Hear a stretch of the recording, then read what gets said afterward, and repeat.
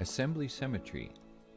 CATIA 3D Experience allows you to quickly and efficiently perform complex assembly symmetries using CATIA Assembly Design app.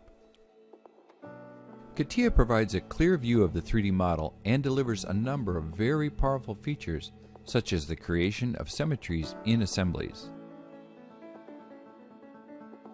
Several icons near the cursor help you to select the right elements to symmetrize, or the appropriate planes of symmetry.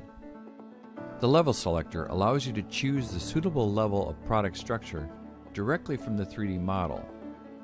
After selection of the appropriate subassembly, you can easily choose the plane of symmetry. In the preview, the interface colors in blue are the elements that are chosen to be symmetrized.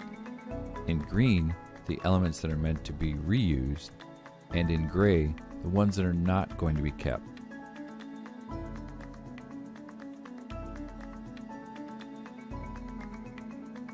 Simply by clicking on the part of interest, a menu is displayed on the screen, and you can select whether you want to symmetrize, delete, or reuse the part.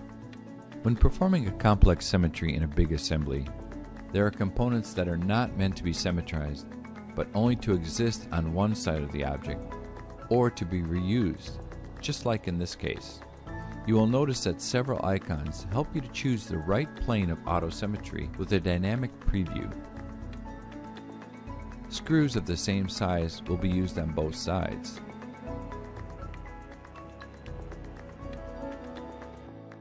When processing a symmetry, you sometimes need to replace a part on the new side with a different element. What if you could assemble directly during the process? This is now possible. After selecting Reuse an existing reference, the only thing you have to do is to search for the corresponding part in the database to insert it.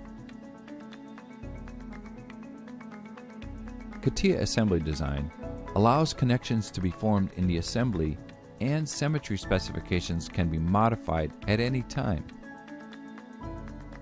When the user is satisfied with the preview, he can click anywhere in the empty 3D space to validate the operation, and the assembly product is created. As a result, the symmetry operation creates new components, avoiding the elements that are not meant to be on both sides, replicating the ones that are supposed to be reused, and adding new ones when needed. Also, the advanced symmetry capabilities of the new interface enable the management of symmetry specification for each element with a dynamic preview using an enhanced and intuitive workflow. On top of that, the symmetry can be edited at any time.